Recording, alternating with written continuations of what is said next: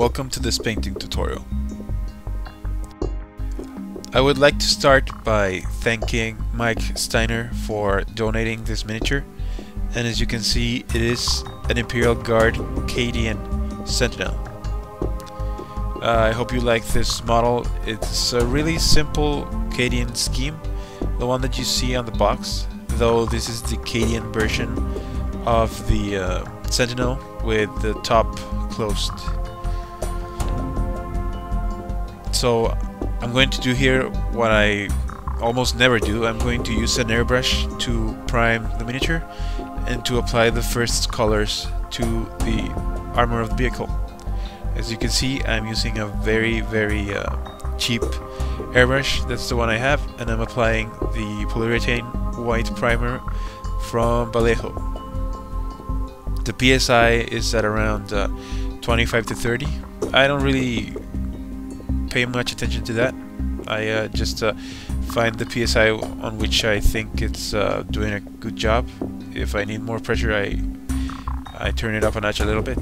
But this is just a priming. It's very simple.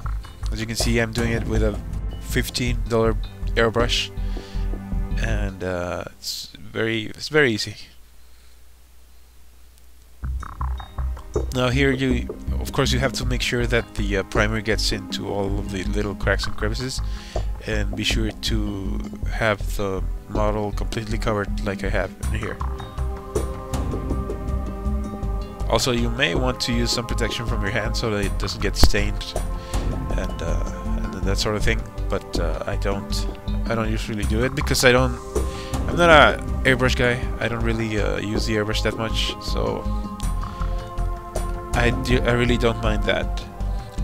What I'm doing now is I'm using the black polyurethane primer, and I'm coloring in some shadows, some pre-shading for the next step for the color.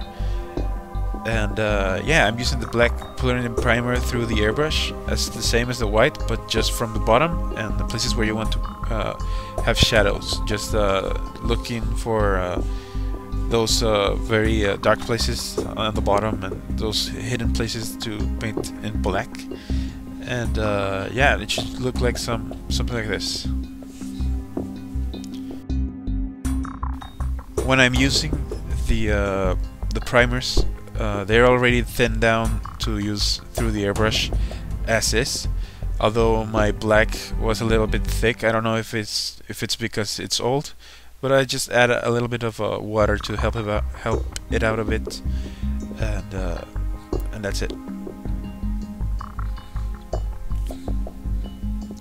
Now this is how the model looks after applying the shades.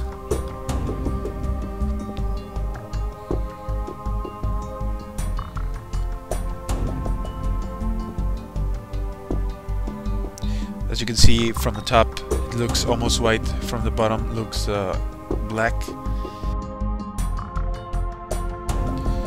Next, I'm going to use Castellan Green or Castellan Green, and through the airbrush, I'm going to apply a very thin layer of this paint all over the model, and I'm going to start building the opacity little by little.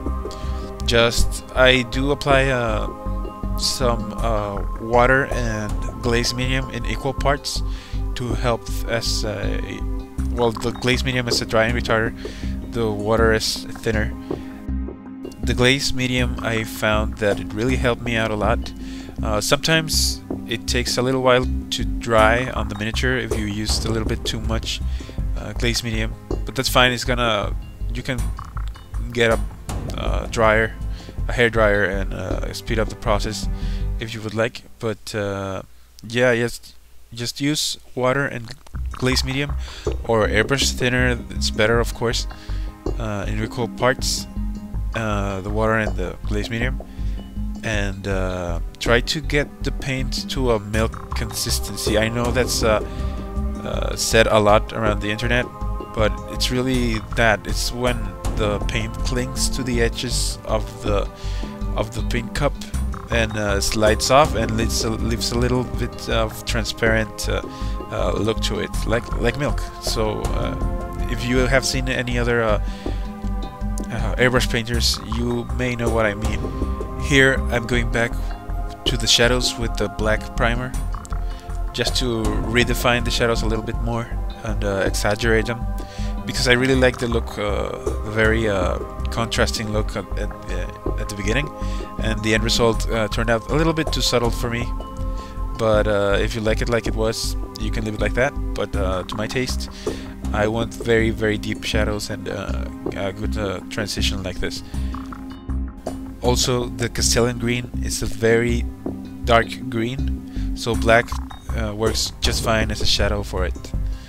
And this is how the model looks at the end of the airbrushing. I hope you liked this tutorial. Stay tuned for the next part of the tutorial. You can follow the link here. And as always, if you like this tutorial, like, comment and subscribe. Thank you very much for watching, and I'll see you later.